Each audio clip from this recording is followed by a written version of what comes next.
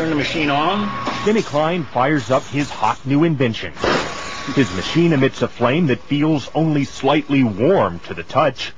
But watch what happens when he touches anything else. Instantaneously, I can burn a hole right down through the center of that brick.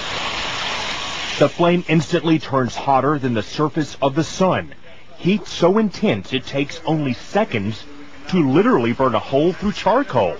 3 seconds turns a brass ball to glowing liquid metal. Tungsten lights up like a sparkler. Steel, lead, and other metals slices on contact. Yet the tip of the welder stays cool to the touch. No other gas will do this.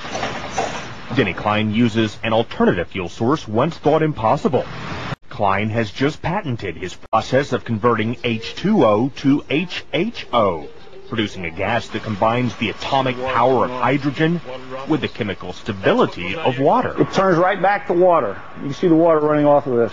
Klein originally designed his water-burning engine for cutting metal. He thought his invention would replace volatile acetylene in welding factories.